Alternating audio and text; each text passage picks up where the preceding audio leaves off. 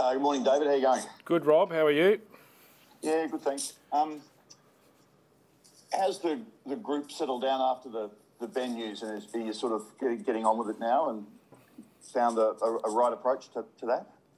Yeah, we have. I mentioned last week that we were able to brief the players on the information that we knew, and I thought they dealt with it really well.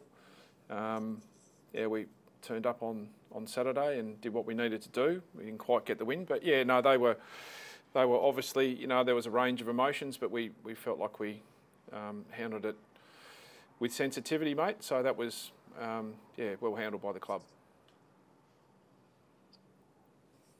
Okay. Now you've got some other injured players. Taran and Cam. Where are we at with them? Yeah, they're both available. Taran just has to get through training today. He's had that stage progression through the 12-day protocol with a concussion. So Cam's expected to be available and back in the team, mate. So we'll get him through training today. So both of those guys, they'll be back in the 22 this week. How are you approaching the finish to the season, and what do you hope to get out of it?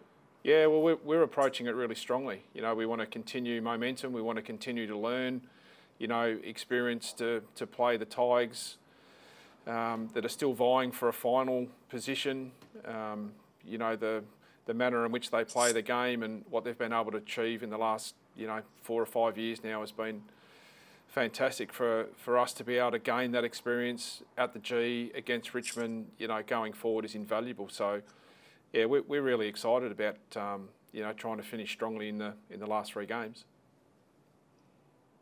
What about Core and Powell? How's their progress going and for the final 3 weeks? Yeah, they're done for the year. So we've made a decision. We'll continue to try to keep those guys, just bowling over, heading into sort of pre-season, but neither of those two will be available for the remaining part of the year. Okay, that's disappointing.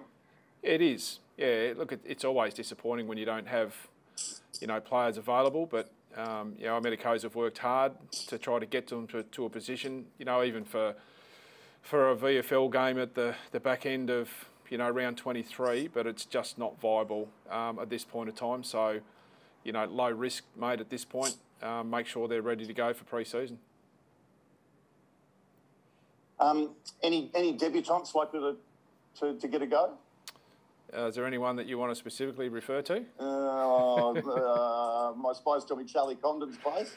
I don't think so. Not this week. Look, the one that we really liked that we think will probably stay on the side is Eddie Ford. Like we really liked his game last week. We were pretty sure we were able to maintain him in that team to have a look at it. So, but no, Charlie won't be making his debut this week. Look, his form's been terrific. And look, there's a bunch of guys down there as well. I think Paddy Walker's been really, really good in the last month. Phoenix Spices. So we've got 3, or 4 down there, mate. I think that are really continuing to put some pressure on. And longer term, this time of year, some players on the fringe can start to get nervous. I mean, will you be significantly turning over the list, do you think, at the end of the year? Not sure at this stage. I mean, the rules demand that we have to make change anyway. So what that looks like at the moment, we're obviously having some internal discussions as to what that looks like, but we haven't settled on anything. We haven't settled on how many picks we want in the draft per se.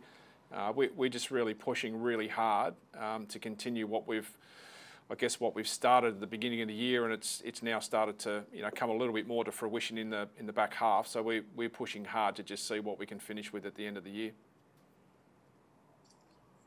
Nobes, I know you were in Tassie when the VFL game was on, but Jacob Edwards got his first hit out at the level. Have you had a chance to look back at the footage of his game, and what have you made of it? Yeah, we did, Alex. He was able to play the week before as well. We had a bit of a scratchy between the Hawks and Carlton. So, yeah, no, we really like the look of him and Charlie Condon up forward. The 2 tools up there, with Nick in Larkey in good form at the moment. Our tall stocks look like they're in pretty good position. So he's got a long way to go. He's The difficulty we've had with him, Alex, is with the school and the protocols with COVID. We haven't been able to have him in regularly, but the times that we have been able to get him in for training, really diligent, you know, excited with his capacity to continue to learn, improve, and yeah, he's a really driven, determined young man that, you know, wants to make his mark in the next few years with us. Yeah, you talk about the sort of scratchy games, and obviously it's something that every club has had to deal with throughout the better course of the last few weeks. What do you see as the difference between playing those sort of scratch matches and having a full VFL game? Well, I actually don't think there's been much difference, to be honest, because you've got basically AFL-listed players playing in those games, and everyone's been able to work really well together to, you know, if we needed an extra ruck or someone else, you know, Carlton needed an extra ruck or the Hawks, we've worked really well together. The standards of those games, mate, have been really high. There's probably been not as much defence at different times. It's been a little bit offensive, but to be able to have a really high calibre game in those scratch matches has actually been really valuable for particularly for us, with some injuries early, and for players to gain some form in those games, mate, to then put the pressure on.